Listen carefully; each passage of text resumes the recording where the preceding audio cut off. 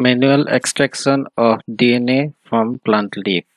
As we have discussed already, there are different protocols for the extraction of DNA for plant as well as animal leaf. But there are also some ready-made kits by using which we can easily get the DNA from these plant parts or animal parts.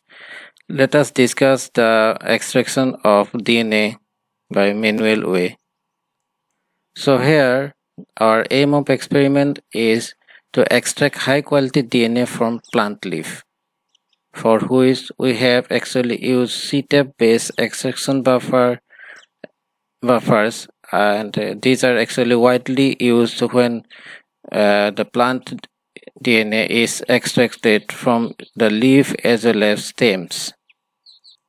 This CTAP buffer is actually prepared by mixing 2% cetyl trimethyl ammonium bromide, 1% polyvinyl pyrimidine, 100 millimolar tris HCl, 1.5 molar NaCl, 20 millimolar EDTA, etc.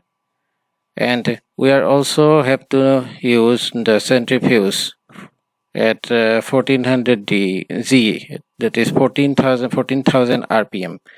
RNS solution we also have to need, and isopropanol. We also need 70% ethanol for this extraction process, 2 ml centrifuge tubes, speed vac machine, and TE buffer, that is tris EDTA at pH 8. For this purpose of DNA extraction, the plant samples can be prepared by cryogenically grinding tissue in a mortar and pestle after sealing in liquid nitrogen.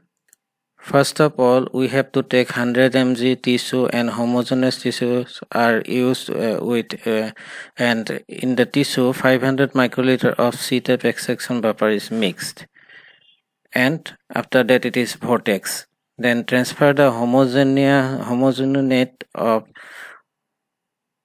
to a 60°C water bath for 30 minutes. Following the incubation period, centrifuge the homogeneate for 5 minutes at 14,000 Z, that is 14,000 rpm. After that, the supernatant is transferred to a new tube and add 5 microliter of RNS solution and incubate at 37°C for 20 minutes. After that, add an equal volume of chloroform isoamide alcohol, that is 24:1 ratio, and vortex for 5 seconds. Then centrifuge the sample for 1 minute at 14,000 rpm again to separate the phases.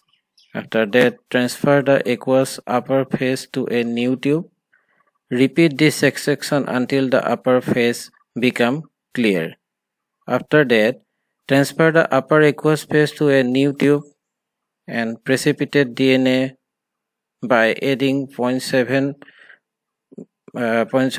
volume of cold isopropanol and incubate at -20°C for 15 minutes.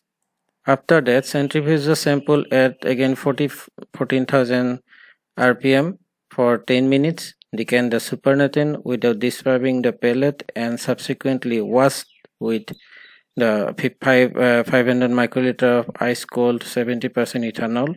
Then decant the ethanol. Remove residual ethanol by drying it in speed vac. After that, the dry pellets is dissolved with tea vapor, 20 microliter of tea vapor at which was at pH 8. The pellet may need warming in order to dissolve.